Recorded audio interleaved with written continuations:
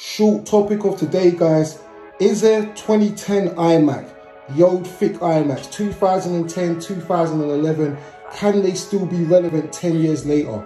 Can they be relevant in 2022, going into 2023? I would say yes, they can. Here we have a 2010 iMac. There you can see there. Here you can see it's the thick one. It's running 06 Catalina. We can push it up to run Big Sur.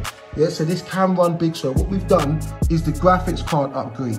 Quadro KT1100M 2 gig graphics card allows this computer to go up to Big Sur and run pretty stably.